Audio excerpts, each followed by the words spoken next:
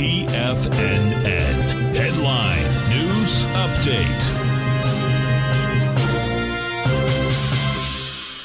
Hi everyone, Basil Chapman for this 11 o'clock Tiger Financial News Network market update on Friday, last day of the week. This is March the 11th. We're looking at the Dow 257 at 33,431.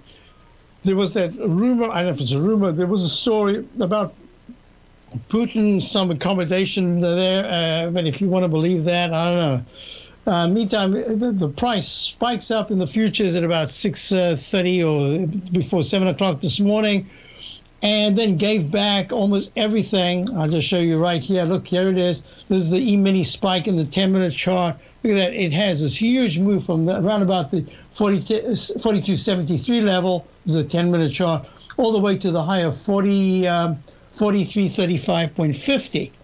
And then it plunges below the 200-period moving average, goes all the way down to the 42.48, was it? 42.51 level, and now it's at 42.68.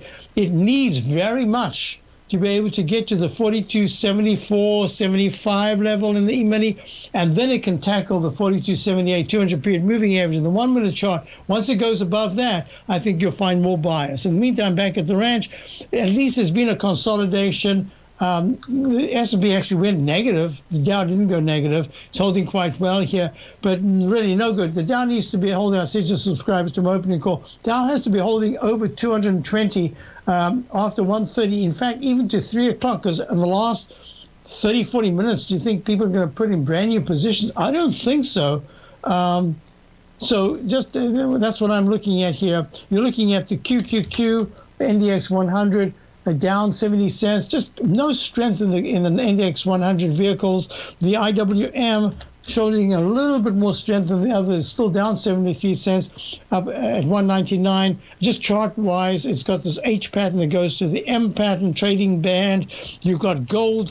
It was down sharply before. Now it's down only 16. I think gold as a fear factor is in play, even if it pulls back down to the 1940s. I think that at some point buyers will keep coming in because it is the fear factor geopolitically. So it has to be in play for a while longer. Look at the crude oil.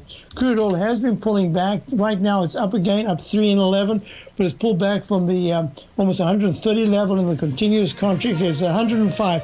The big worry here, I think, is what can the Fed do? Look at the yields. The yields are going up as the TLT bonds are going down. What a mixed market we've got. In the meantime, you can watch the volatility index. I suspect that that's going to be the clue that the VIX index at 29.18 can go into the low 28s. The market can hold some rally for much longer. I'll be back for Larry's show.